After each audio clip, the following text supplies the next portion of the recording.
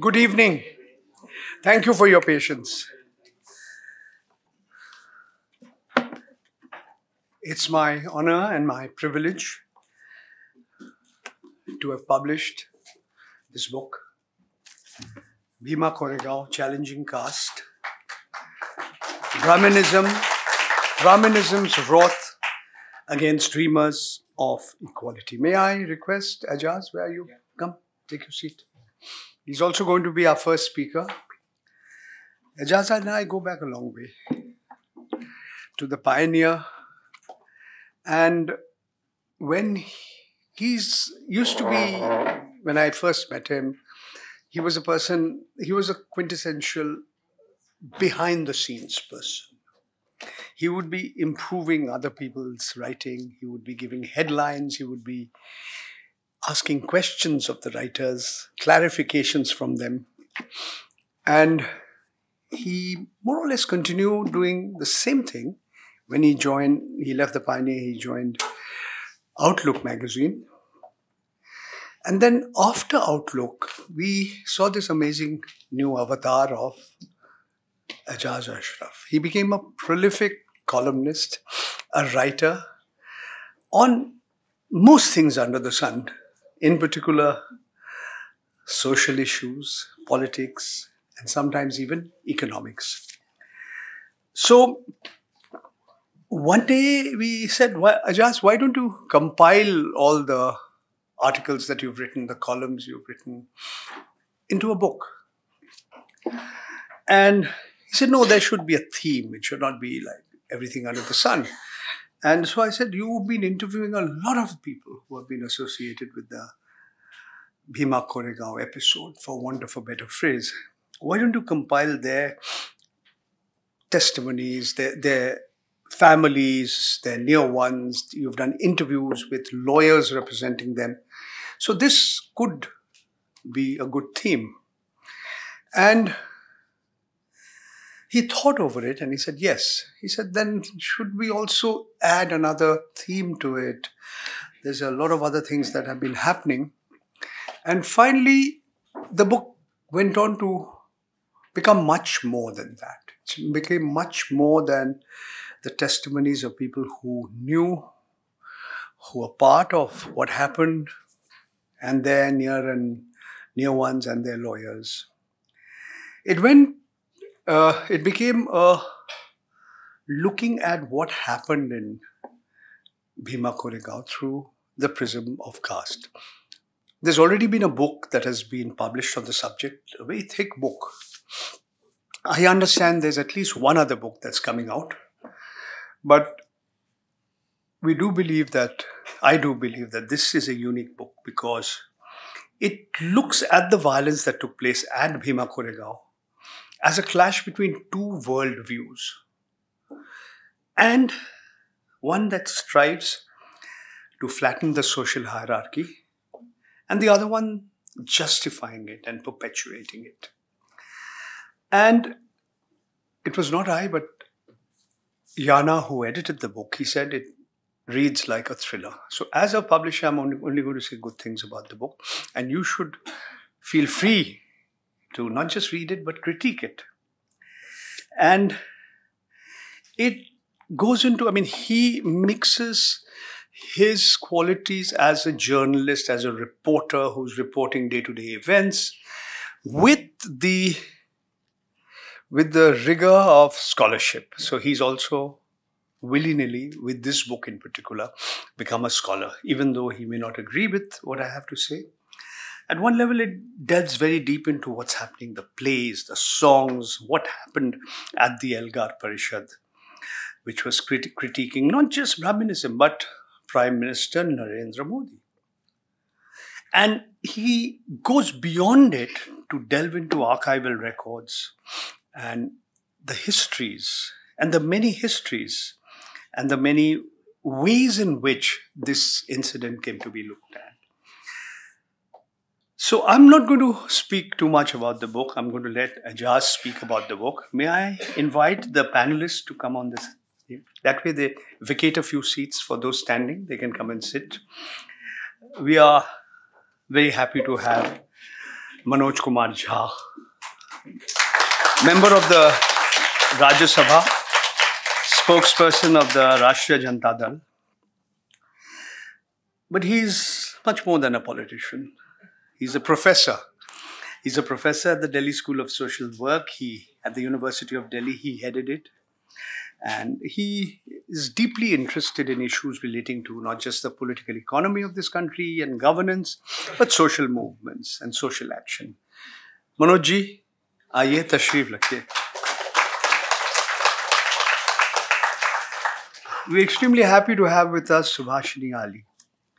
She is a former member of parliament from Kanpur, currently a member of the Politburo of the Communist Party of India, Marxist. She remains and was a former president of the IDWA, or the All India Democratic Women's Association. And it was Ajaz's idea that please ask her. She made a few comments on the social media and we said, okay, let's have Subhashini ji. She's not been particularly well. Take that hot water with you. And last but not the least, we're very happy to have with us here senior advocate who practices in the Supreme Court, Colin Gonsalves. Most of you know him. He specializes in issues relating to protection of human rights, labor laws, public interest laws. And some of you may not be aware of where it all began, at the Indian Institute of Technology in Bombay. He was an engineer there, a civil engineer there, and then became a lawyer, won several awards, initiated several public interest litigation petitions. Too long for me to read that list. So what we're going to do, I'm going to move away from here. We're going to ask Ajaz to speak about his book. And not just what motivated him, but what is this book all about? And then after that, in the order that I introduced them, we'll ask each of the speakers to speak for about 15 minutes or so. And after that, the floor will be open. He's saying shorter. Shorter? 10 is more than. I'll make it up. No problem. No problem. So you can speak as long as you like or as little as you wish to. And yeah, after that, we'll open the floor to questions and anybody can speak. Anybody can give your comments and your views on the book. And if you haven't bought the book, please do. Thank you so much. Yeah. So focus on the caste dimension of Bhima Koregaon, which is largely now cited as an example of abuse, misuse and abuse of the Unlawful Activities Prevention Act. It's also held out as an example of the state persecuting activists on the charges of waging war against the state on the basis of evidence which are allegedly manufactured. So the Bhima Koregaon story actually begins with caste. What happened after the BJP came to power in 2014 at the center, and then in Maharashtra a few months later, there were a lot of gruesome caste atrocities in Maharashtra. In 2015, RSS chief Mohan Bhagwat, he spoke about why economic criterion should be the basis of reservation. And it should not be caste-based. It spread a lot of anxiety among Dalit and OBC groups. There was also an incidence of lynching in the name of cow was occurring very frequently. Then in January 2016, the suicide of Rohit Vemula created a lot of ferment in Bombay, and people were out in the streets demanding justice. In the same year, on June 25th, if I remember right, the Ambedkar Bhavan, the iconic Ambedkar Bhavan, was demolished in a midnight operation. Then we had the Una case where 7 Dalits were flogged for skinning a dead cow. In the same year, there was a 15-year-old Maratha girl who was brutally raped and killed. Her assailant was a Muhammad. And it soon became an issue of Marathas versus Dalits. The Marathas took out silent marches in towns and cities of Maharashtra, and by 2017 November, there were as many as 50 that were held all over the state. They had three demands. They obviously demanded justice for the girl, but they also demanded dilution of the Scheduled Castes and Scheduled Tribes Prevention of Atrocities Act, and they demanded also reservation for themselves. This led to counter-mobilization with a lot of OBC groups and Dalit groups organizing their own marches in opposition to the marches organized by Maratha Mukranti Morcha. Seeing this, and because it seemed that Maharashtra's caste cauldron was simmering, two retired justices, B.P. Sawant and B.G. Kolse Patil, they looked upon it as what they call the emergence or the return of the Peshwas, which in complementary of Maharashtra is considered to have been very oppressive, especially oppressive of the lower caste, and established domination and of Brahminical rule. So they decided that why don't they organize a meeting of civil society groups cutting across all castes and hold a kind of a cultural program. They call it the Elgar Parishad. The Elgar in Marathi means appeal, and B.J. Kulsapati told me it was essentially a loud appeal against the casteist and communal policies of the RSS and the BJP. They decided to hold it in Pune, and the date they chose was 31st December 2017. The reason they chose this date was that on 31st, there were lakhs of Dalits who were supposed to go down to Bhima, Koregaon village, which is just about 30 kilometers from the city of Pune, to offer their homage to celebrate the 200th anniversary of the Battle of Bhima, Koregaon. Now, it is well known that some 700, 800 soldiers of the British Indian Army defeated Bajirao II, essentially triggering a countdown for the dismantling of the Peshwa rule. At the same spot, the British, to undermine the importance of the battle, the British erected a victory pillar over there and etched the names of soldiers who died fighting the Peshwa army. 22 of those names were of Mahar caste, who were then considered untouchables. So when the meeting, the Elgar Parishad was essentially a cultural show. There were a lot of speeches made against the BJP, against the RSS, against their policies. You had a lot of young as well as old speakers speaking there, but the real draw was the Kabir Kala Manch, where they used songs and play to launch ideological sallies against Hindutva and against Brahminical Hinduism and the BJP and the RSS. There were apprehensions that there will be a kind of protest and there will be some kind of pushback against it. There was an intelligence report which warned that the RSS, the VHP, and Milind Ekpote's outfit, Samasta Hindu Agadi, would be opposing it. But really nothing happened there. There was another parallel thing which was again related to caste, and that was happening at Vadupudru, which is a village 3 kilometers away from Bhima Koregaon, where there exists the Victory Pillar. At Vadupudru is located the Samadhi of Chhatrapati Sambhaji, who, as is known, was executed by Aurangzeb in 1689. March 11, 1689, and his body was dismembered and his pieces was scattered. Now, there was a long lingering dispute as to who cremated him. Dalits said that it was their ancestor, Govind Gopal, who did it, who stitched the body parts and cremated him. On the other hand, the Marathas claimed that no, it was a Shivlik couple, essentially Bapuji Bhuva and Padmavati, who did so.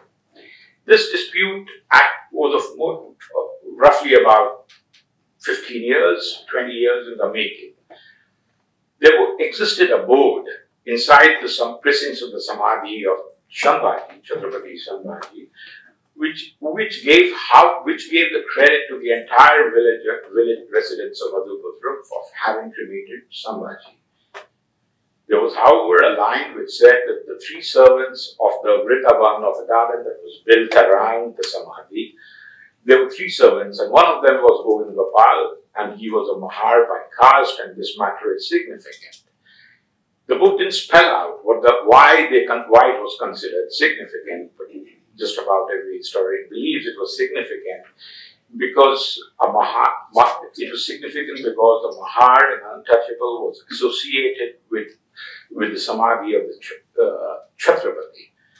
Nevertheless, this board in 2015 was uprooted, and instead there was another board that was installed there. And this board did two things. It first claimed that it was the Marathas who had the Shivle family which had cremated somebody. And the second point, what they did was to efface any reference. They deleted all reference to Govind Gopal. For Dalits, it seemed that their claim to history was being denied.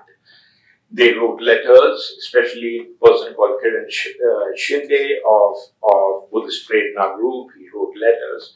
He also accused, and that is an accusation which was echoed by others, that Milind Ekbote was the person responsible for it. Milind Ekbote was basically heading, or he was the guiding spirit of this Dharamveer Sambhaji Maharaj Samiti, which used to look after a lot of the Samadhis over there.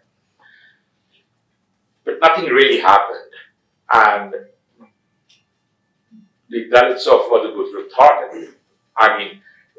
to let the matter linger and to wait for the state to intervene. They, at this rate, and if the state were not to intervene, the memory of Govind Gopal would gradually get effaced from public memory. So on the night of December 28-29, they erected their own board. This board was outside the precincts of Sambhaji Samadhi, and in there they made the claim that it was none other than Govind Gopal Mahar who had cremated Sambhaji. The following morning, the Marathas were outraged. They uprooted the board. They desecrated the Samadhi of Govind Gopal, which is also located in the same village. There were people who were arrested under the Atrocities Act.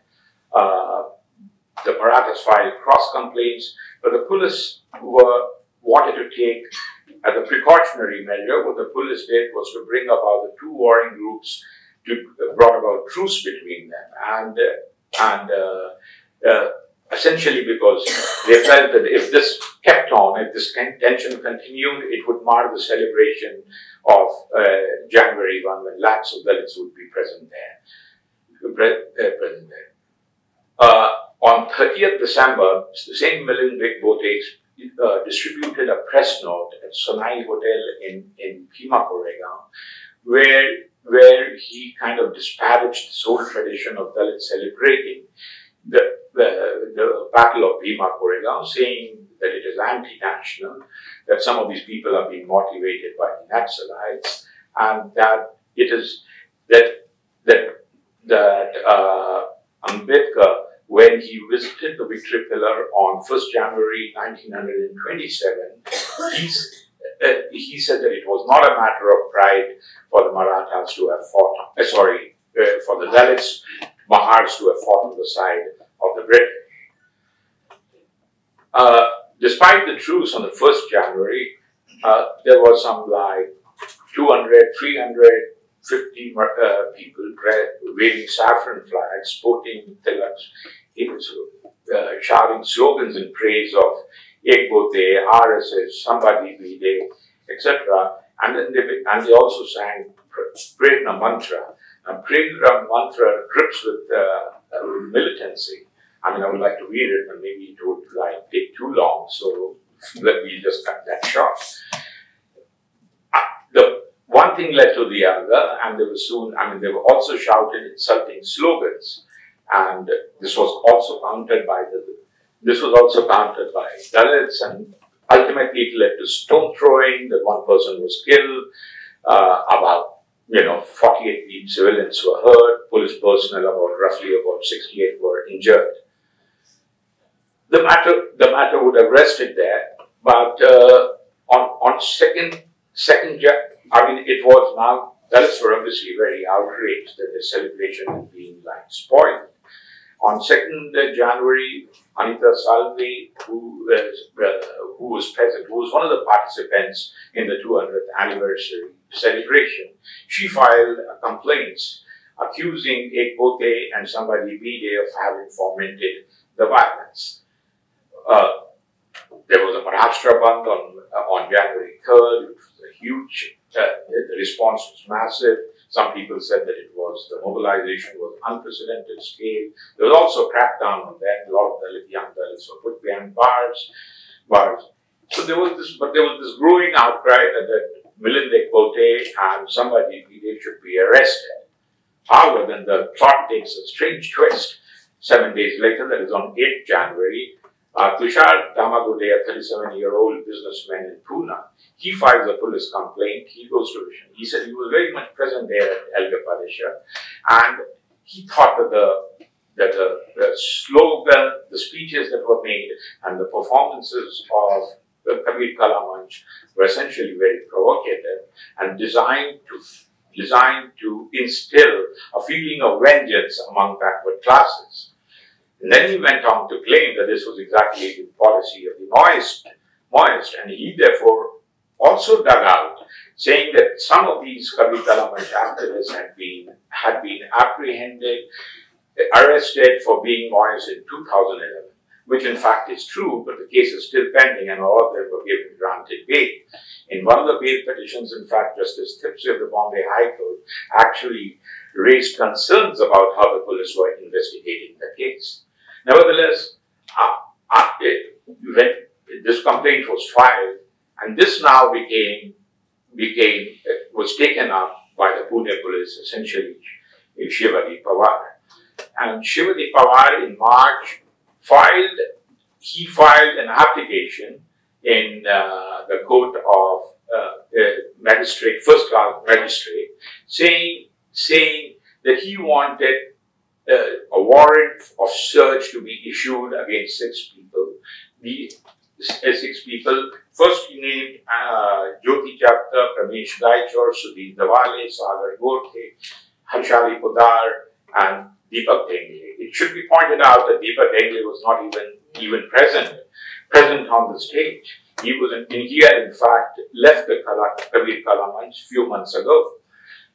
This application, and he also named Surinder Gadling and Rona Wilson. He wanted the warrants of search to be issued against them. The magistrate, however, rejected the application.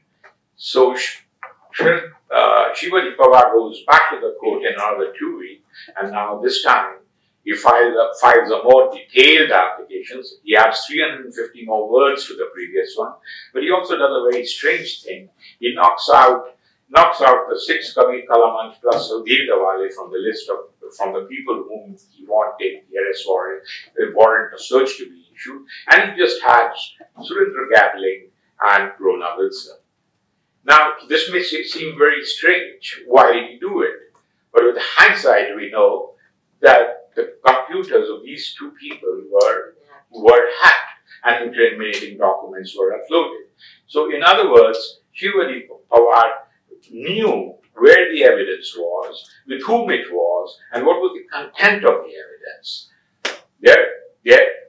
But then no one knew. Then it was Caregaon magazine in 2020, which did 2 stories suggesting and in fact bringing out evidence saying that Surinder Gadling's computer as well as Rona Wilson's had been manipulated. Then came Arsenal Consulting Report, and they came up, this was in 2021. They also pointed out, in fact it was a very detailed report, showing how hackers had taken control of the computers of Surinder Gadling, Rona Wilson, and subsequently also he came to know of Father Stan Swami and planted incriminating documents on them. But yet the state wasn't willing to do anything. Then there was another thing that came up, which was Sentinel Space. This is another cybersecurity firm, which disclosed to the Wired magazine, saying that a security analyst of an email service provider told them that the emails of Varvara Rao, Hani Babu, and Rona Wilson had been hacked. But scandalously, they also pointed out that the email addresses in the recovery email addresses and the phone number was of an investigating officer who's investigating the case. I mean, they didn't disclose the name.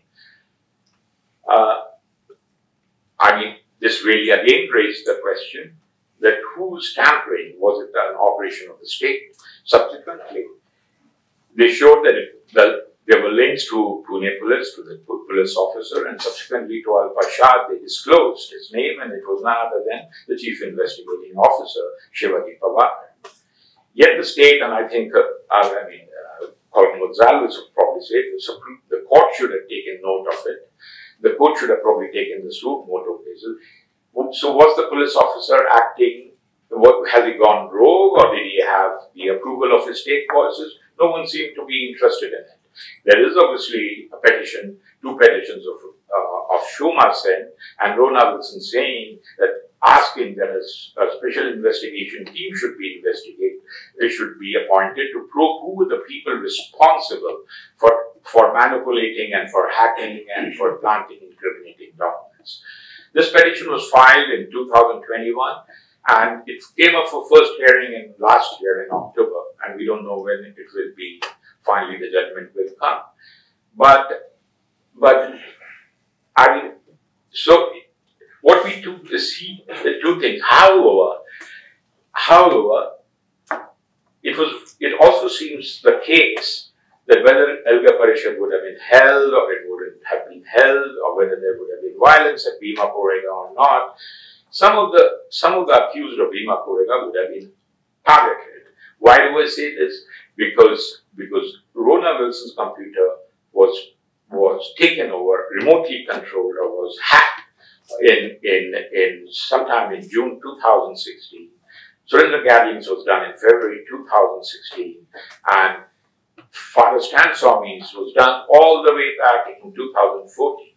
It's just that the state decided that maybe the caste pressure, the caste politics that is going on, or this cross-caste attempts at cross-caste mobilization is probably the appropriate moment to weaponize the documents they had planted, and that's how the Bhima Koregaon, this thing in the story obviously keeps unfolding.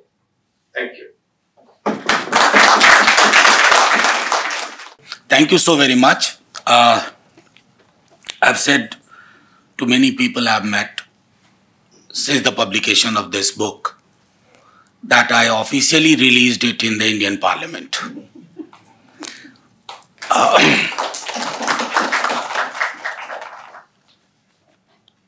तो अब कोई मुकदमा वगैरह होगा नहीं. And what I liked very much, I love the fact that Paranjoy has become a publisher, so his name prominently comes here, Paranjoy.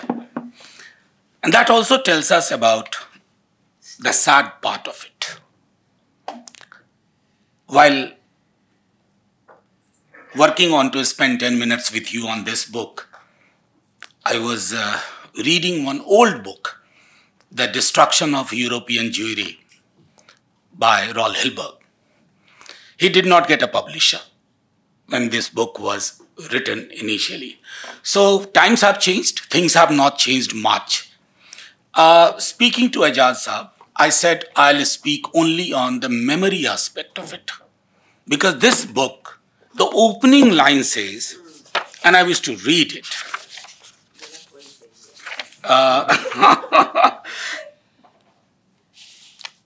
एक चुटकुला सुनाता हूँ हल्के से. राही मासूम रजा एक बार बॉम्बे में सीन 75 उनकी एक किताब है, तो उन्होंने उसमें एक जिक्र किया, किसी धर्माधिकारी साहब से बात कर रहे थे, तो धर्माधिकारी साहब ने कहा, अरे ये आपने मेरे मुंह की बात छीन ली. ले कमाल करते हो, 3 दिन से मुंह में लेकर बैठा हुआ हूँ ये बात. Anyway, so the opening line is, the story you are about to read does not begin with the beginning. I agree and I disagree.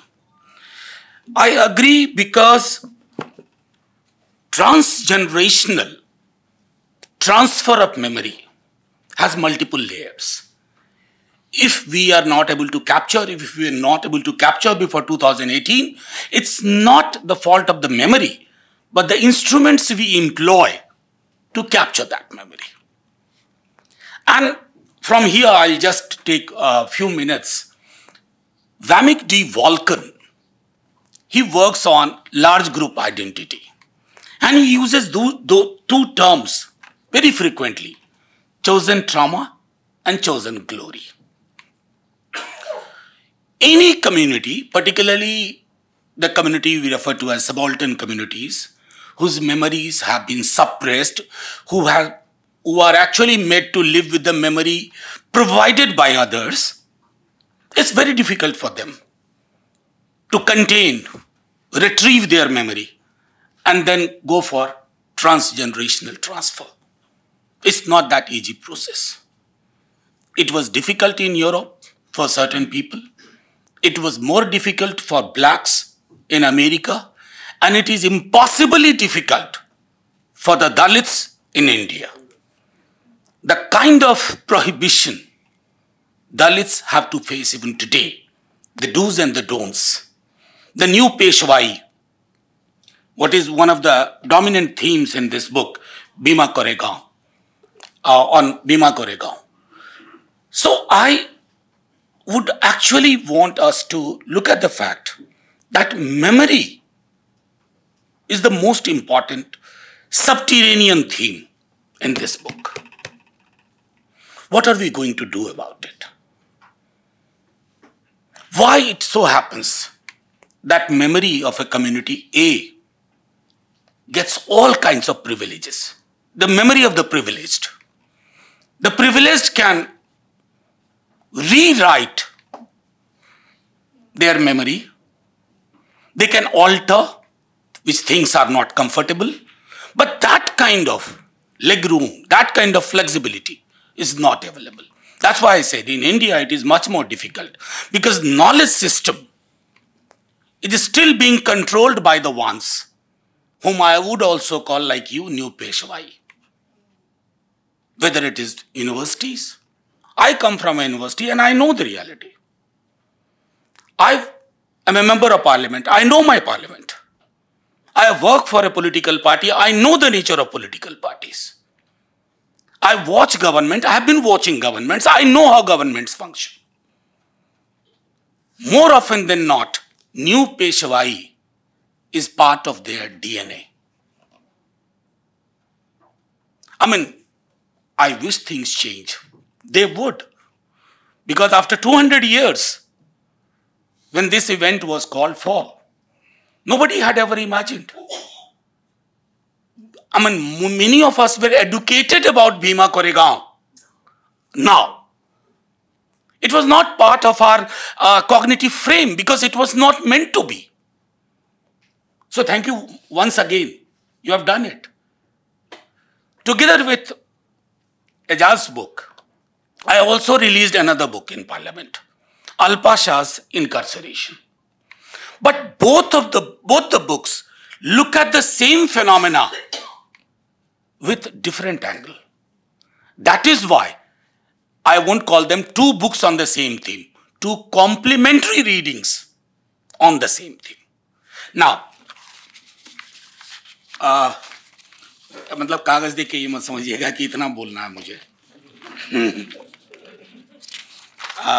आदत है थोड़ी, तो मैं actually I thought I'll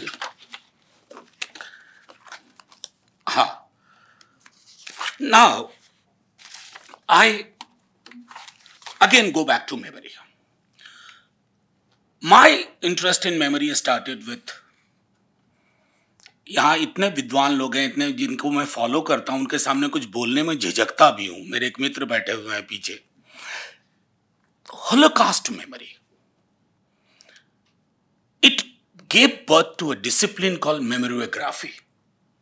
हमारे यहाँ ये नया है, बल्कि इस पर काम बहुत हुआ नहीं है. I'll quote again the one I had referred to, that Roald Hilberg's book did not get a publisher. I paraphrase. That on account, Holocaust did not disturb the humanity only on account of the scale of killings. But, I paraphrase, the shock resulting from the fact that this event had not been predicted and that its consequences had inadequately been recognized. That applies. Just forget Holocaust in the background. Bring it to our caste structure. Denial, discrimination, not only physical discrimination, discrimination in memory, denial of what you can hold on to. The second, the challenge represented by this event to values,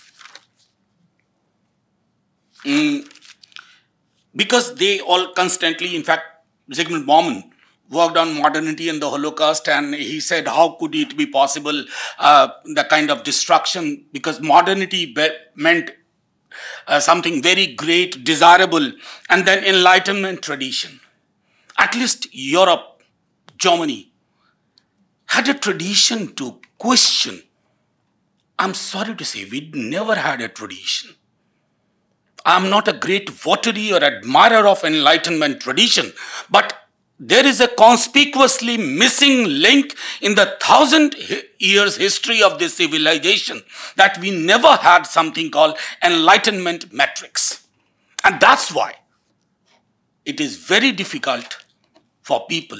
I mean, in fact, Ejaz Sahab quoted that Ambedkar Sahab was not very happy that why did you side with Britishers? But I'm not very happy saying that in a particular context when Ambedkar Sahab said this. No, he did. He says he didn't say it. No. What I mean that joining the Britishers cannot be a matter of pride. Yeah, that was like it was Dhananjay Keer saying that. Dhananjay Keer, the biographer. Because I know, but at the same time, Dhananjay Keer has also provided so much of minute detail of his life. For instance, one particular incident that वो class में थे, teacher ने कहा कि आओ तुम इस सवाल को हल करो. He was good in mathematics.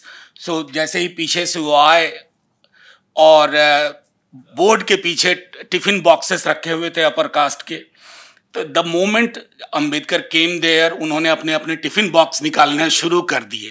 And then the crackle sound did not leave him even when he was in Colombia. So what I essentially wanted to comment upon the fact that when it's all about your existence, it's a persona, collective persona. You cannot, you should not, you are not supposed to align with what is offered to you as a dominant narrative of the event. If on an evening here I find so many people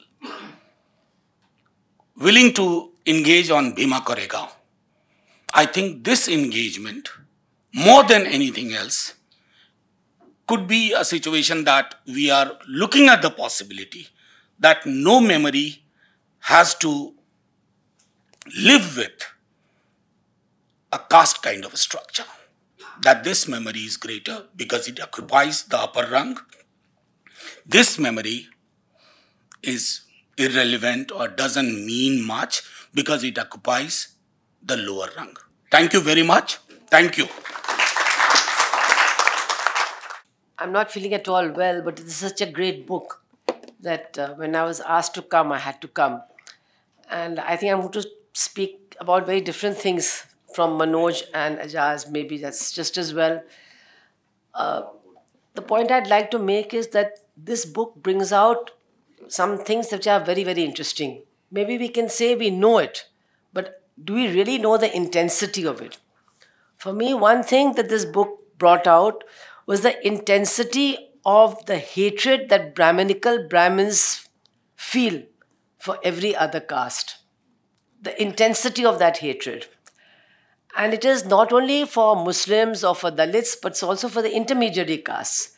It's very interesting if you go through this book, a lot of historical things are mentioned. And actually, these two evil men, Milind, क्या नाम उसका? Ekbote, Milind Ekbote and that Shambhaji Bhide, they use Shivaji morning, noon and night as an icon who fights Muslims, hates Muslims. wants to destroy Muslims. That is the way in which they use him. And I'll just digress a little bit. I was recently in Kolhapur. You all know that when the Peshwas got rid of Shivaji's descendants, they sent them off to pasture in Kolhapur.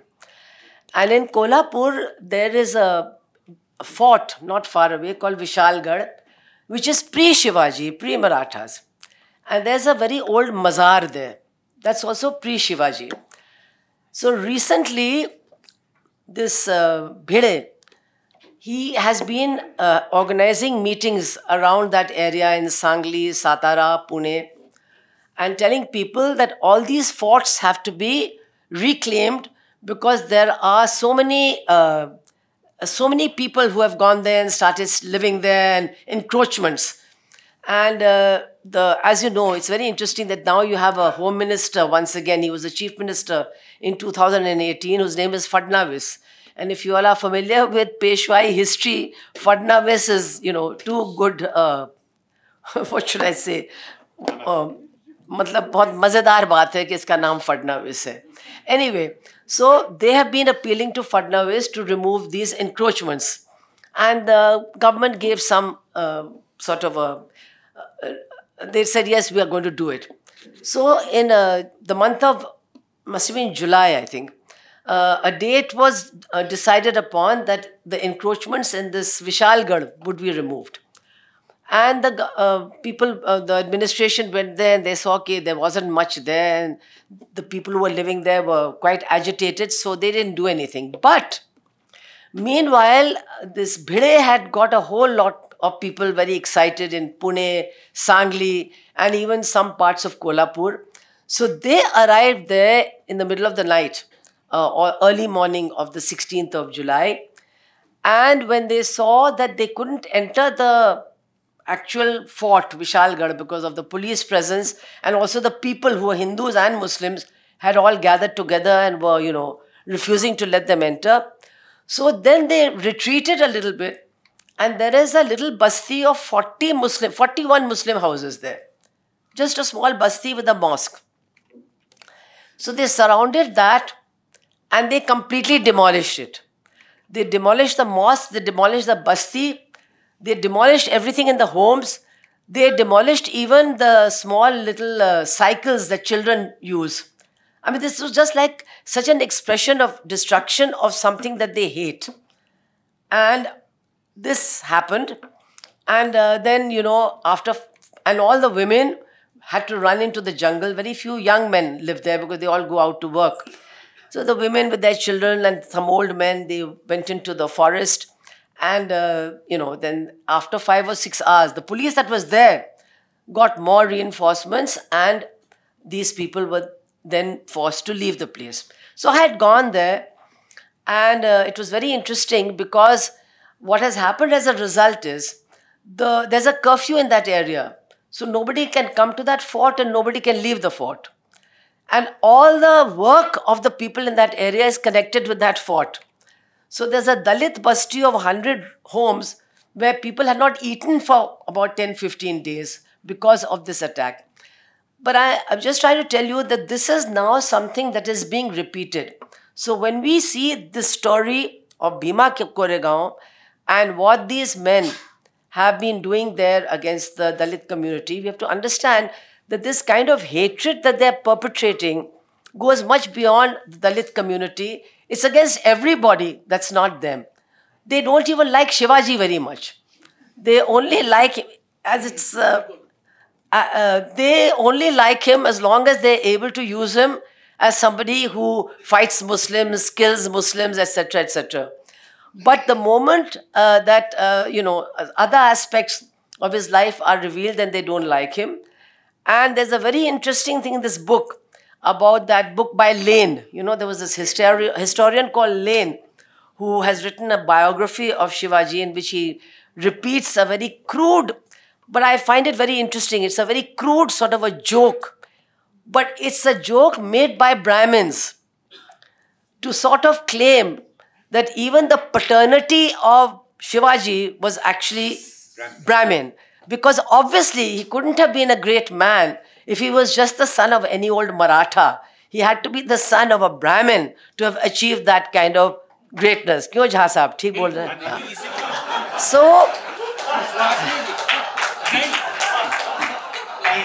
अभी एक बस एक छोटा digression, मैं छोटा एक digression कर रहा हूँ. इतनी महत्वपूर्ण चीज आपने जो कही, और पीएम शायद समझते हैं, इसलिए वो देखे होंगे नए वाले पार्लियामेंट में सेंगोल लेकर के, पूरा फौज लेकर के, तो वो रीइनेक्ट. लेकिन वो शंकराचार्य लोगों को अच्छा बिल्कुल नहीं लगा, क्योंकि वो भी वो नहीं थे. That's the thing. वो भी वो नहीं थे, वो होते तो जेल जाते. Anyway, so I found this very interesting, this deep-seated hatred of this community, or the leaders of this community, spokespersons for this community, for everybody else. And I see this as something very negative, but I also see this as something very positive.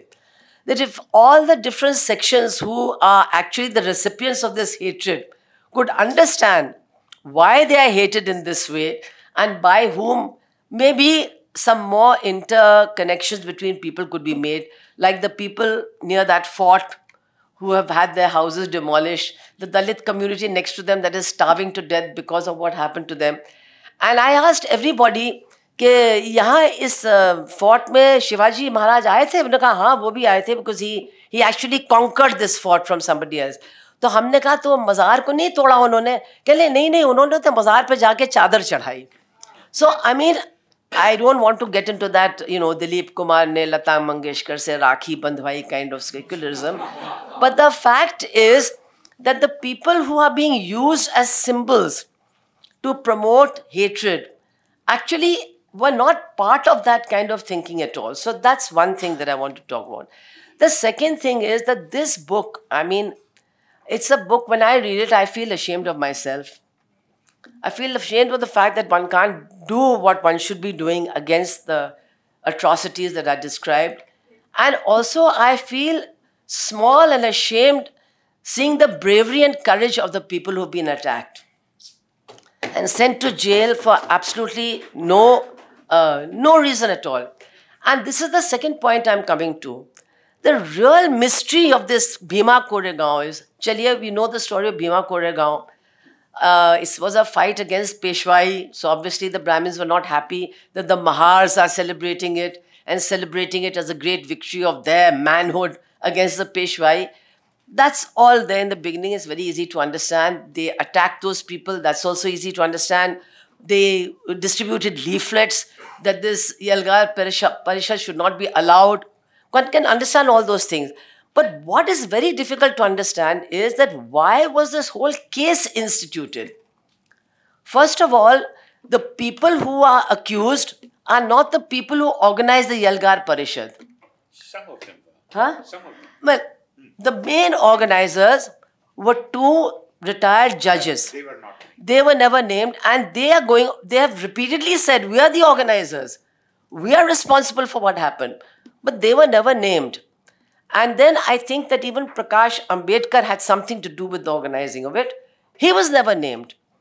And someone like Anand Teltumde, who is not even a great admirer of what happened in Bhima Koregaon in 1818, and Elgar Parishad itself, he certainly wasn't there. He is named and he is arrested. So I think one very big question is, why was this whole case framed against these particular people? And I think, because that's something that's been, I mean, all of us have been thinking about it. They had nothing to do with it. Why? Why go to such lengths to implicate these people in the framework of Bhima Koregaon, about which I think many of them, those 16 people, had not been there. Yeah, most of them. Most of them were not there. And the names were added later. And like Gautam's name was added later. Anand's name was, all of them were not there. Some of them were offered deals to Yeah. They were offered deals, and we are very proud of their courage that they didn't succumb to all that. That's why I said one is really, really, really impressed with the courage of these people. Many of them were old. One of them died like Stan Swami. Many of them, Sai Baba, the condition he was in, old and sick people. I mean, horribly they were treated, but they did not succumb to pressure and they stood firm. It's quite incredible in that way. It's a very, very inspiring document, this book. But then when you think about why were they implicated and who implicated them, they were not implicated by Ek Bote or Bhide, or even by, okay, Narendra Modi was there in Delhi and Fadnavis was there, but who actually went to every length possible to implicate them? It was the Maharashtra police, the administration and the police. And therefore, I feel that many of us think, oh, well, in 24 we nearly got rid of them. Bas agli baar to, we are going to do it. But even if we get rid of them, I want to say that the problem is not going to go away. The problem is much deeper. Whether you call it Manuvad or whether you call it the peculiar system of oppression and exploitation that exists in our country, I think calling it Manuvad is a good thing because it covers many aspects. It covers gender, it covers caste, and it also covers class, because Manuvad is very clear about class also. Anybody who works is a Shudra. Even if he is born in a Brahmin home or a Kshatriya home, if he works, if he tills a field or if he works in any way, he is a Shudra. He is not then entitled to claim upper caste status. That is my reading. Mukul theek keh rahe hain.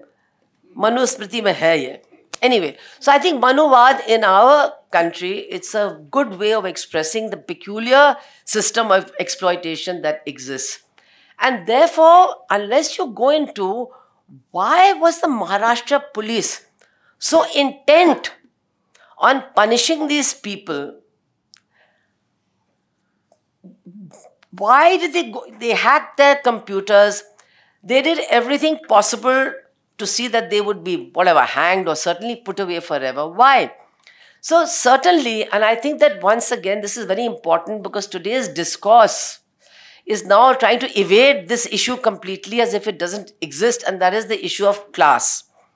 So I think that the issue of class is very much present here, because without this whole attitude of protecting, because Anand Teltumde says, the Maoists are not a real threat to the Indian state. I mean, they are a small organization, they have been annihilated, but obviously it is a fear of talk of revolution, talk of changing and overturning the social order. Even the talk of that infuriates and inspires fear in the ruling classes. So I think that that aspect also has to be kept in mind when we're talking about what is going on. Without understanding that, there's no real explanation as to why the administration of Maharashtra, the police of Maharashtra would go to that length, and why in between there were 2 or 3 years of another government. This happened in 2018, but as I recall, 2020 to 22 possibly, there was another government. Is that right? Those years anyway. And of course, we are being told that just on the day that Mr. Sharad Pawar was planning to raise this issue and do something about it, the next day his government was toppled. Now, I don't know whether that's true or not, but he should have thought of it maybe 2.5 years earlier, My point is that the issue of class and the issue of class character of the state is also something that has to be kept in mind when we are reading something as, I don't know what to call it even. I was completely bowled over by this book. I was able to read it at a stretch, which was unusual. And as I told you, it made me feel very small, made me feel very ashamed of myself, but also inspired me with the stories of these people's indomitable courage and the courage and passion of the writer who has gone into such detail to bring the whole story alive to us. Thank you very much. Thank you, Ajaz, for this quite terrific book. I thought I had a pretty good picture of that period, but reading the book, it really taught me a lesson I knew so little as compared to what is actually the story. And the judge has covered it in a very comprehensive way. I was thinking if I had brought this book here today, I had millions of flags all around it and highlighting and so on. I want to deal with it in a slightly different way. I want to talk about the names of the people who figure there, all those who suffered so terribly in jail during that period. And I want to concentrate on how we were betrayed by our judiciary in the worst possible ways since independence. The judiciary betrayed us in emergency, we knew that. How supine they became in front of a powerful executive. But the story of Bhima Koregaon is actually the story of the second biggest betrayal by the judiciary, this time of our modern day freedom fighters, the best in the country. We know the story of Sudha. She was a little lucky to get out with default bail, which is 180 days pass and you don't find the charge sheet, so without looking into the merits of the case, you grant bail. On the basis of a letter, not written by her, not found on her computer, not signed by her, some third party turns up with that letter, produces it, and that letter, which any judge in India would tell you is not admissible in evidence, on the basis of that letter, she went to jail. And she would have suffered a long, long time. She would have been years in jail, were it not for the fact that the police didn't file the charge sheet on the 180th day, 6 months.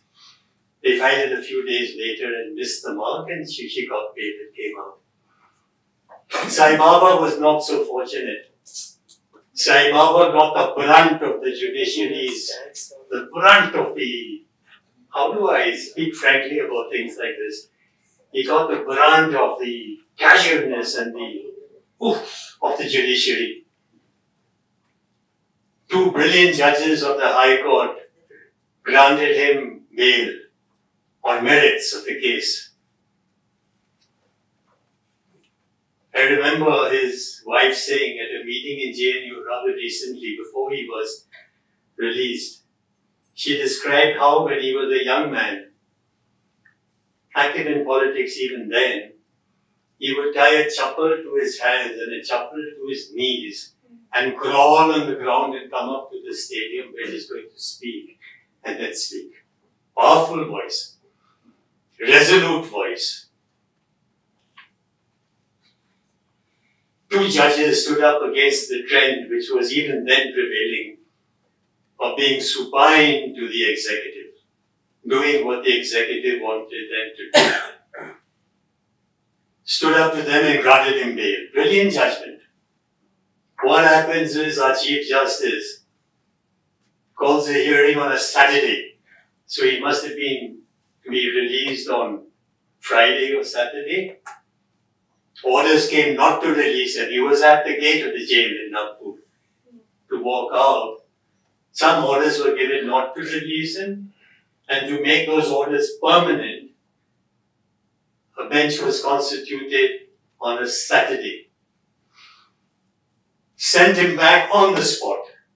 Now you never take a man who's acquitted and send him back unless the acquittal order is reversed. So you'll have a judgment after many, many years. You'll give notice to him, he'll reply. And after many years of hearing, if the court comes to the conclusion that you deserve to go back, you'll get a conviction order. And then he goes back in. It has never happened that after an acquittal order on the basis of, what's the court's observation?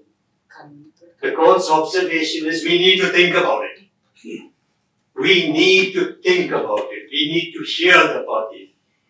Think about it as much as you want, but the man goes home to his wife and to his family immediately. They kept him in jail. The viciousness of that, was terrible in Sai Baba's case. He went back. But I must say, to the credit of the judges in the Bombay High Court, in the second round they stood up for him as brilliantly and as forcefully as they did in the first round.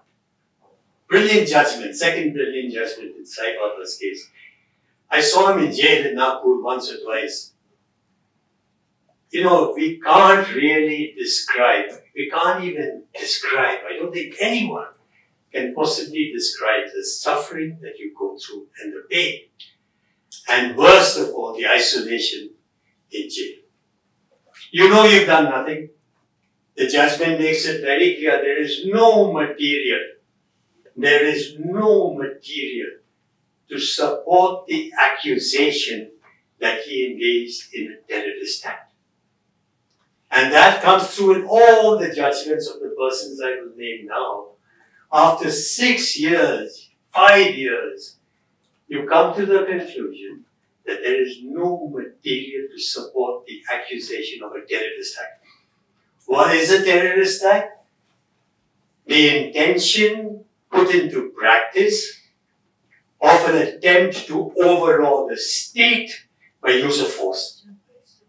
So where was the terrorism in Sai Baba's case? There's not even a murmur of that in his charge sheet. That he attempted by use of force to overthrow the state established by law. So now he's out and he's back with his family, but Sai Baba's case is a case of tyranny. I know Mr. Modi talks about the emergency, but I think this kind of tyranny that puts the emergency to shame, really, the way in which this happened and the way in which our freedom fighters were put. Look at Khalid's case where the High Court says, I deny bail. Why? Because Khalid made provocative speeches. Recording in progress. Provocative speeches. In a country like India, where you have 50 judgments of the Supreme Court on freedom of speech and expression. And it's very clear, the Supreme Court has been very clear, you can say anything you want. You can say anything you want short of hate speech and incitement to overthrow the state. And even incitement to overthrow the state, if I say we should get an army together and overthrow the state, that's not incitement unless it is followed up by armed struggle against the state. Can I say Khalistan Zindabad? Yes, I can. It's part of freedom of speech and expression. It's not sedition. Can I say Azadi? Yes, I can. What was it that Khalid said that made him rot in jail like this? He made some pretty innocuous statements about freedom and Azadi and things like that. So the judge didn't even put the words in his judgment. He just said, I'm putting him in because he used provocative words and he kept Khalid in. Oh man, look at how he suffered in jail. The Pinjra Tod group in Delhi, young women, doing what? Speaking up energetically against the government.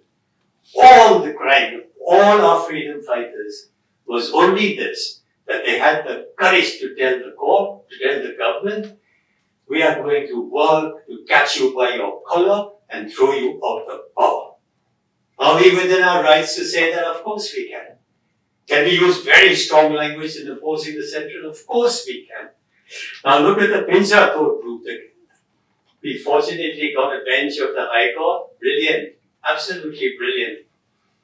They told the public prosecutors, sir, we don't want to know what the story of the accused is. We don't want to hear about the defense of the accused at all.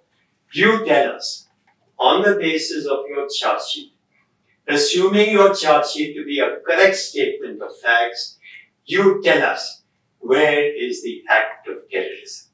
That's it. We don't want to hear the defense at all. And the prosecutor tried, and the prosecutor tried, and the prosecutor tried. And the case was dismissed. Yes, Tola. Gogoi and Assam, same. You tell us your story, you prove your story on the basis of your charge sheet in the prosecution case. Gatling. You know, Ajaz's Gatling story was very, actually, for me, I knew much later when he had become an accomplished lawyer. I went to his home in Nagpur. And he was a very good lawyer, doing work for peasants and farmers and so on, and tribals. You know, free of cost, building all this free of, like Sudha, free of cost, all the time. So, I didn't realize what you describe in your book as the grinding poverty that he went through. Like, that gripped my heart, you know, because it was a side of Gadling that I did not know. The grinding poverty of him and of his father before him. And how he struggled to become one of the country's best lawyers, criminal lawyers. In jail now, still in jail.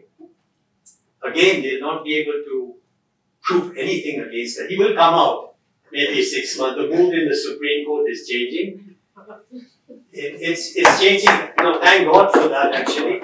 Thank God, because we had a very retrograde kind of Supreme Court for a long time. The mood is now changing. I think some of the judges realize, and you'll be reading it in the papers, you know, that we've done injustice to a large number of India's leading lawyers and activists and so on. And then, of course, you heard about the putting of the, the malware on the computers of our friends. And the question I asked, this is what Ajaz and I discussed. When a judge hears in a report given by an expert that there was somebody together with the police who put malware on the computer, it is interference with the administration of justice. It is contempt of court. What the judge, if he really had the courage, all he had to do is register an FIR against them on the basis of this report of, what was that, Arsenal Consulting. On the basis of this report, I direct the police to register an FIR against the police officers and the investigating officers, and I direct that they be arrested and taken to trial. But our judges didn't have the guts. They just didn't have the guts. And we lawyers don't have the courage also to speak up against judges. But the time has come really to write a history of that period, of the blot on democracy by the judiciary. Who were the judges who kept these persons in jail? They will be anonymous. In all writings, they remain anonymous. Their names are never spoken of.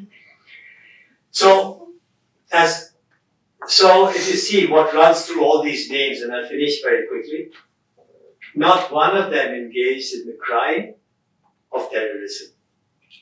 6 years later, now, all the judgments reported in the papers recently, all the judgments say, we cannot find material to support the allegation of terrorism. Question is, when he came before you, arrested and he was brought before you in 24 hours as the law demands, in 24 hours when he came before you, why didn't you look at the papers to see if there was any allegation of terrorism? Why, you're supposed to. The law says the remand judge must look carefully to see if the charge against the accused is made out. Is there material to send him back to jail? There was no material day one. And that you said after 5 years. What an abdication of what a judge ought to do. And lastly, I just want to say, I'm sorry, I'm going past my time. I came back from Chhattisgarh, day before yesterday, where we recorded the testimonies of the women.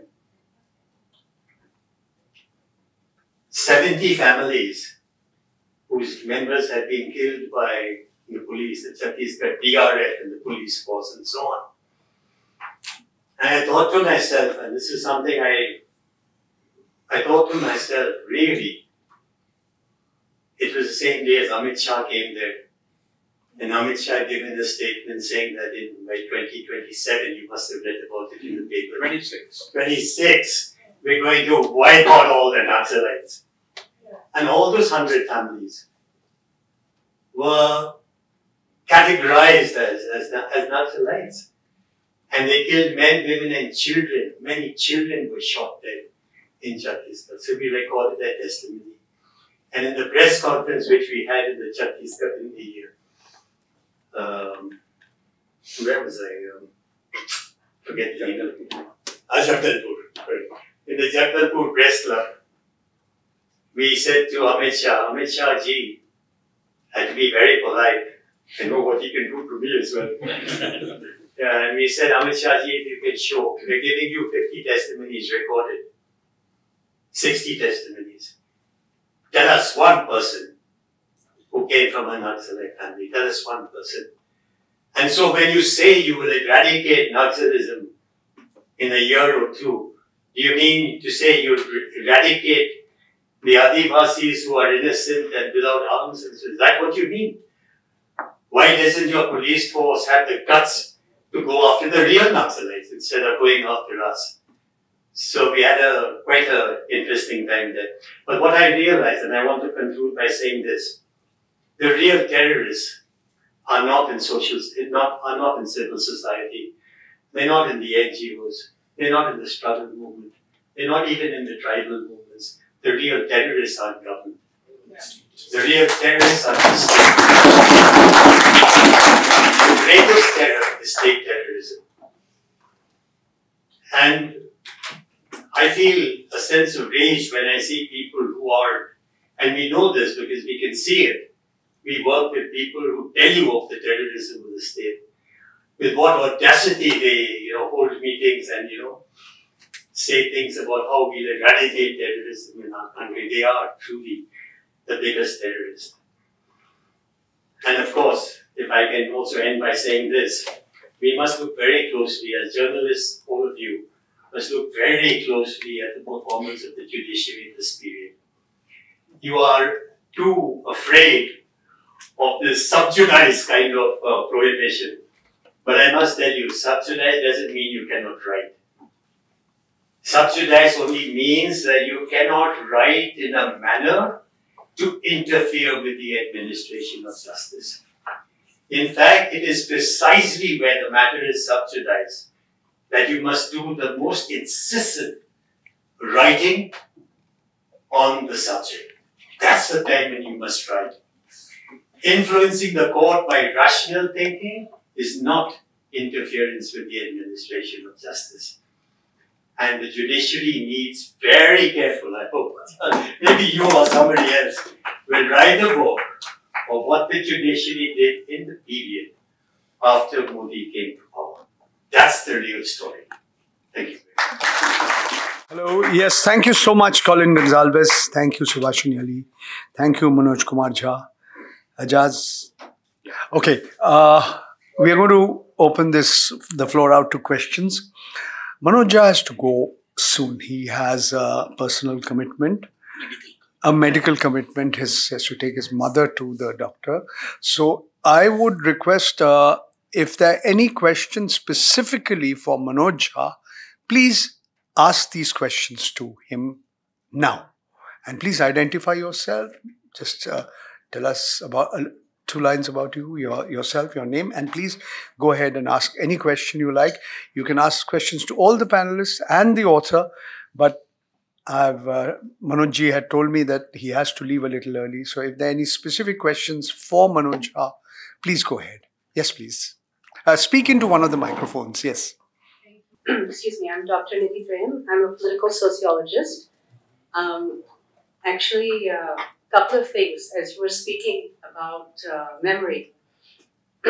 So the Raoul Hilberg book you mentioned, of course.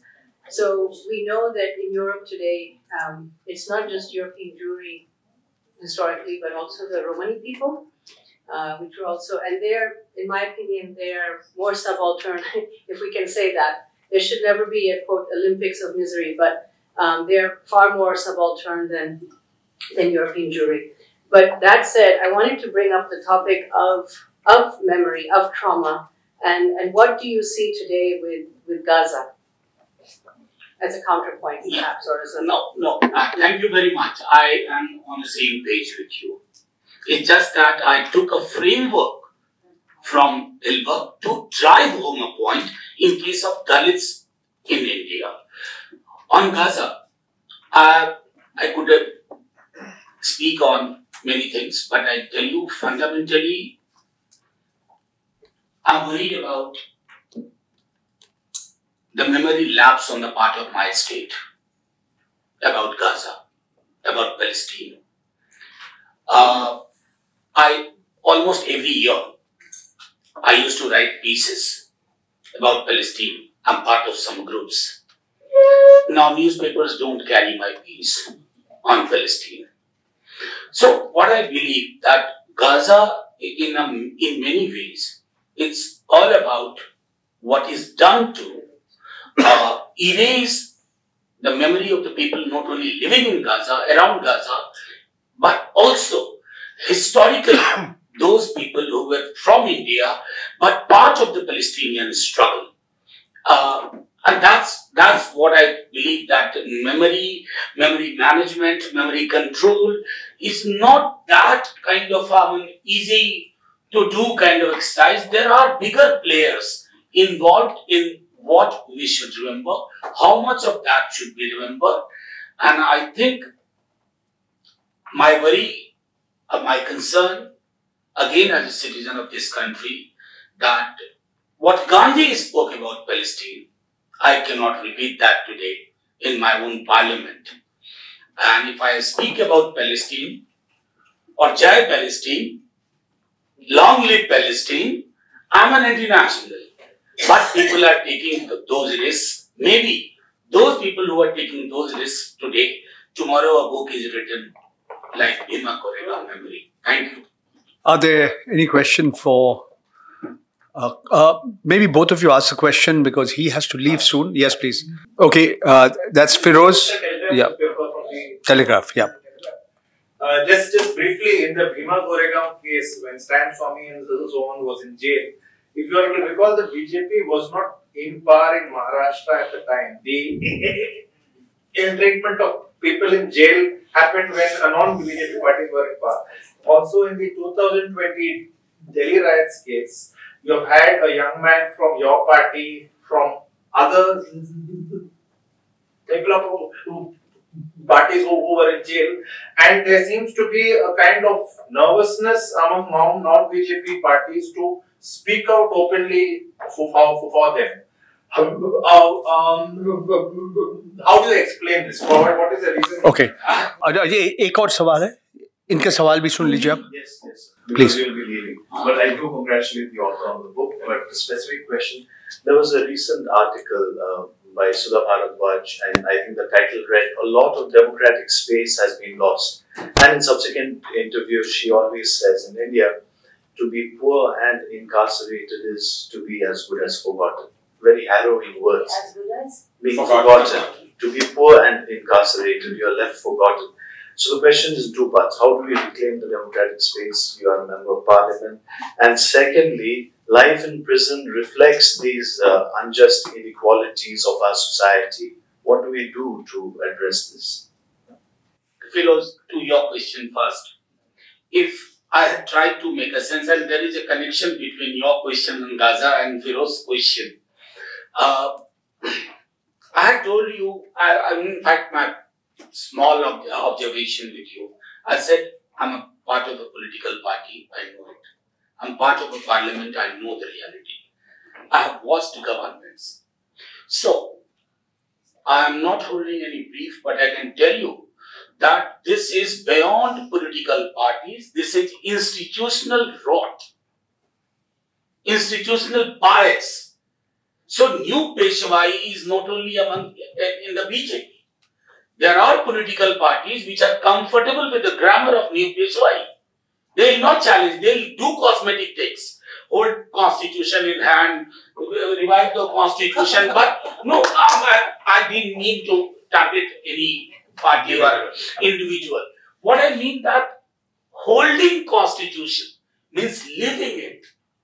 Then you don't look at the if, but, however. I was probably one of the few when the COVID started. The government in Delhi was the first one to have a data tabligh. That was the beginning. That was the beginning. That even in an epidemic, we found an accused or a culprit or whatever with the blurring distinction. The Muslims have done it. You know, electoral arithmetic makes you win an election. But the challenges you are facing, please don't look at election victories as a kind of solution. ये होगा नहीं. चुनाव तो आप जीतते हैं क्योंकि 1.5 और 1.5 मिलके 3 होता है. 5 का पूरा खेल है, 2 उधर रह गया, 3 आपके साथ. And similarly with Maharashtra, I mean there are many things which makes you very uncomfortable. She was very right. She had pointed it out. इस पूरे दौर में 2-2.25 साल Father Stan Swami or Sai Baba, I mean, if their fate, the way Colin said, if it doesn't make you anxious, you are politically dead, you might be winning election. You might form a government. 29 छोड़िए 26 में बना लोगे, but not on the same basis, not on the kind of same pitch whom you are fighting against. So again I use the new Peshwai metaphor. To your question, what can I say? Retrieval of democratic space can never be the sole work of parliamentarians. Never. I'm sorry to draw a kind of parallel. I believe what has happened in Bangladesh, if you don't look at it through the lens of Indian government or dominant Indian state media, you would consider that's a journey. People reclaim the democratic space. It is the people, not the parliamentarians. Thank you. Thank you so much, Manojji, for coming here, and I hope everything's fine on the family front, and thank you once again. But we still have a little bit of time. We still have about 10-12 minutes. If there are any questions you'd like to ask, any of you, to the other panelists, to Subhashini Ali, to Colin Gonsalves, and of course to Ajaz himself. Ask them difficult questions, Shall I ask you a question? Are you seeing the Marxists today somewhat reluctantly or belatedly realizing the importance of caste? And do you believe that the Marxists, one of the reasons why the power or their representation, not just in parliament but otherwise, appears to have shrunk because of their inability to accept the importance of caste in Indian society? This is my question to you. That's quite needs a lengthy reply, but I will just say that I don't think that the Marxists or the communists have ever negated the importance of caste. In fact, if we go back to 1930, the first program of the Communist Party was published in 1930. And it talked about the words I use, annihilation of caste. That is even before Dr. Ambedkar used that term. But certainly I feel that fighting caste oppression in many states over the years, in some states like in Uttar Pradesh earlier, it was a very big priority. And I think that the left gained a lot at that time. And there were things that happened. But I feel that while it is wrong to say that the left or the communists negated the importance of caste, one can certainly say that yes, they did not fight against caste oppression in the same way in many parts of India as they did against class oppression. But having said that, I would also say don't go by electoral gains, because the people who are using caste mobilization for electoral gains, they are also casteist and therefore they are also oppressive in different states in different ways, and that is not something that should be papered over. So I think that sometimes we get very excited, like you got very excited by what happened in Uttar Pradesh in the last election. I was very excited also. All of us are. Huh? All of us are. All of us are very excited. I mean, the fact is the Bharatiya Janata Party's Lok Sabha numbers have shrunk. That's very true. But the point is that caste politics and caste arithmetic, they are games that many can play. And so therefore that euphoria, I hope it isn't, could be short-lived also, because Bharatiya Janata Party is also extremely intelligent in using caste divisions. And this recent judgment of the Supreme Court, which many of us here support also, but they are very clever at using it on both sides, supporting it and opposing it. So these are difficulties. And now if you see what Mayawati ji is doing, she is contesting 3 by-elections and opposing the Supreme Court judgment. This could have its own electoral results, which would not be to our liking. And you've also seen, you mentioned Prakash Ambedkar. You've seen what happened in Maharashtra. No, I don't know. I don't know. I know more about UP than Maharashtra. All right, no problem. But I'm just saying that caste politics and mobilization of castes for political gains, I don't think that really is the way forward to social justice. All right. Are there any other questions from anybody in the audience? You know, once a police officer does something wrong, you say the judge tell and prosecute him. If the judges commit a blunder, what is the way out? Can they be prosecuted? No way out at all. I mean, just in India, see, the judges have done so much damage to our imagination, to everything. Well, I suggested actually the first step. You must start monitoring what judges do. You must write about what judges do. You must identify those who are responsible for keeping our freedom fighters in jail. We don't do that. Don't look beyond that. Just do this. In fact, if you monitor what judges do and you hold them accountable for their judgments, that will go a long way. Judges know they are not accountable. Judges know when people talk about a judgment, they talk about the Supreme Court. But who in the Supreme Court wrote that judgment? Who denied bail to our people? That's the important thing. Write about it. So that's important. That first step is important. Monitor the judiciary. In fact, they are rewarded. They get selected. Yes. Follow-up question. Please. Arun Mishra, all of them. Follow-up question from Faraz. Will reservation in judiciary, right up to the top, will it help? Maybe. May help. May help because it's an utterly upper class. The elite is upper caste, elitist institution. You might find brilliant people from the reserve category.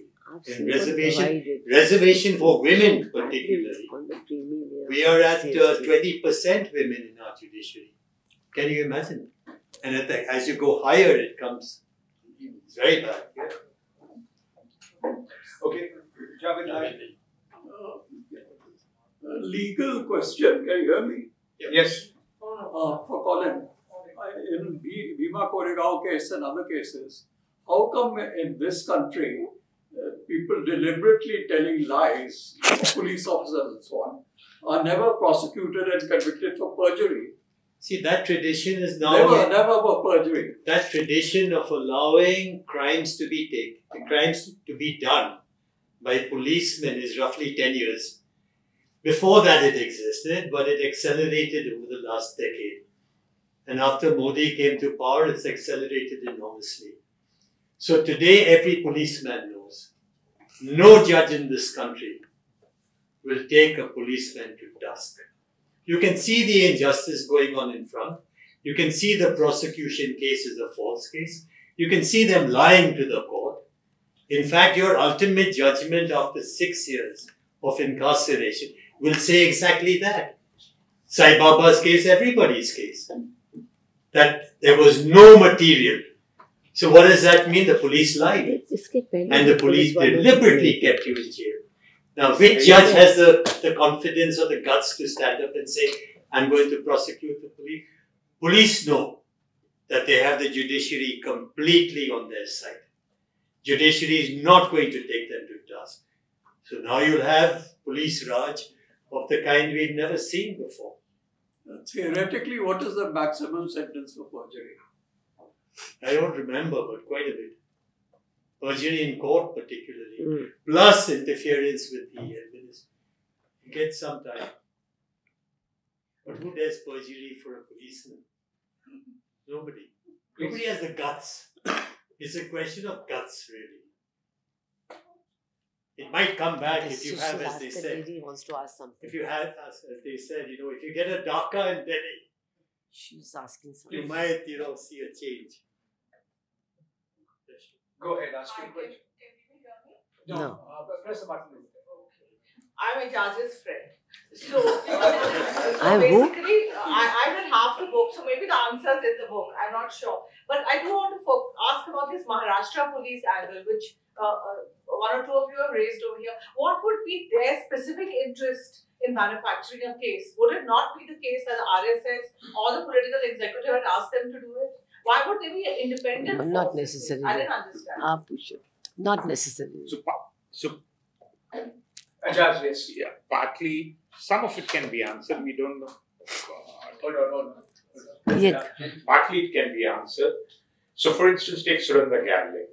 For over nearly 20 years, the police had been threatening him, कि तुमको हम दिखा देंगे.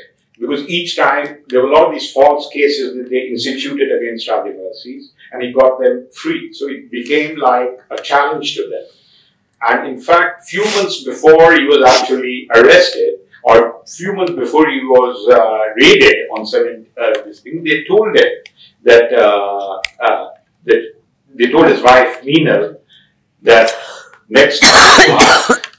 So that particular is one angle. The second, yeah. Yeah, I mean that is another angle. And secondly, we can't forget that they were acting. They are part of the state. They do take orders from somewhere. Because we do not have anything to say, but the fact is, Shoma Sen again, she used to create problems for them because she would go on fact-finding missions, and so they would feel very threatened that there would be cases of atrocities committed or that she would bring up. So in that sense, they were opposed to them. And then there must be a lot of other factors working, which we can only make a guess but can't speak about. See, one thing that we forget is that if you see police behavior, I would say practically from independence onwards. And that's why I keep saying this after Modi, to some extent, yes. But there was a before Modi also. If you see police behavior in communal riots, I have not seen any policeman being prosecuted for what they do, acts of commission and omission during communal riots. What is the kind of investigation that they do? Whom do they hold responsible? In riot after riot after riot, it's exactly the same story. The people who suffered the most in loss of life, loss of property, are also the ones who are the greatest number of people arrested and also maybe the greatest number of people shot by the police. So you have a case where the police actually shot Muslims who lined them up near a canal and shot them to fall inside. And the FIR was lodged by none other than an IPS officer, and still nothing happened. So we are waking up now to many things that have actually been, I don't say that something, I'm not trying to knock it, but it's a fact that we are waking up now to what the police and the administration and the state have been doing right from independence. They're not doing anything different. This is the way they operate against Muslims, against poor people, against Dalits, against women. You try being a woman who goes to a police station and says, my husband's beating you up. And the answer you'll get is, if it's not your husband beating you up, who do you want to beat you up? I mean, that's a pretty natural answer you'll get there. So what I'm saying is, the kinds of prejudices that are there are certainly there in the cops also. And then, as Ajaz said, and as we should never forget, they are part of the state. They are the part of the state that impacts directly with human beings, with the citizens. So all the things that are wrong with the state, you're going to see in their behavior. And we should never disassociate them from the class character of the state. And I would just add one more thing, that some of the accused in Bhima Koregaon were non-Gonzalez, Arun Ferrer, Ramesh Gaichor, Sagar Gorkhe, Sudhir Dhawale. All these people were incarcerated under the Congress regime as well. Yeah. They were in prison for many years. Some of them were his wife was also there, and then she was released afterwards. In Gaichor and Sadagoke, the case is still going on.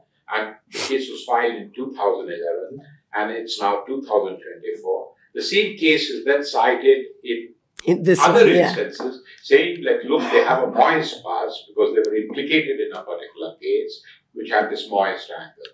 On the other hand, Varnam Girnar, where Arun Ferreira was tortured massively. These all things happened under the Congress regime. We should never forget that. And this has a lot to do with the structure of the state that we have. And what Colin Gonzalez was talking about, depositions in Jagalpur that he was witness to, that too is we had Operation Reena, like Salva Jadoo, etc. Sri Krishna Commission. Yeah. So we've had like this in group. Yeah. So in that, yeah. Anything else you'd like to say by way of concluding remarks? One last thing I want to say. That's also very interesting in his book, and then I'm going to end. Another very interesting thing that's brought out is, because somebody asked me specifically about Maharashtra, and I said I know more, but it's interesting that this is set in Maharashtra. And two things are very interesting. 2 or 3 people who were first devotees of that Bhide, they then sort of see through him, and they are now working for communal harmony. All that's very nice. But what's very interesting is, when I told you this hatred of this Brahminical mind for anything that is not Brahmin, they hate the name of Phule, they hate the name of Ambedkar, they hate the name of Savitri Bai. So I'm trying to say that it is also possible if what is in this book, unfortunately many of us read it and then forget about it. Oh, how terrible, and that's it. But what is in the book, if we really try to explain to people at large, I think that there is an awakening. People are coming to understand that many people across sections of society have the same problems and face the same kind of violation of their rights. But that needs to be known much more. The fact that they dislike Shivaji and the funny thing about those people who left Sambhaji, they said that Sambhaji has made Shivaji very popular. That was the original reason why they joined. But when James Lee's book comes, that's right. Sambhaji doesn't speak so about it. That's interesting. What I'm saying is that there are ways of, we think that their propaganda just cannot be met. There's no way of, but that's not true. The examples of these people is very interesting, and what were the reasons? Anyway. Colin, you'd like to say something? Ajaz? No, thank you. Okay. You forgot to tell people that Colin was an activist before all of this also. I thought he was an engineer. No. Before an engineer, he was an activist. Right. When I knew him way back in Bombay. Thank you so much.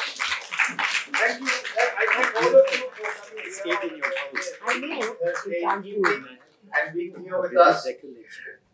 We started with over 75 people in this place. A lot of people were standing. This place has capacity Wasn't that nice of you? Just about 65 people, 55 seats. I'm happy that more than 50 of you are still around.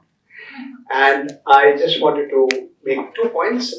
If I would hear, this is being recorded. Yes, of course, this is being recorded. Somebody, if there are anybody from the Intelligence Bureau, we'll be happy to inform you that every single word has been recorded, thanks to Chandan Singh and OP.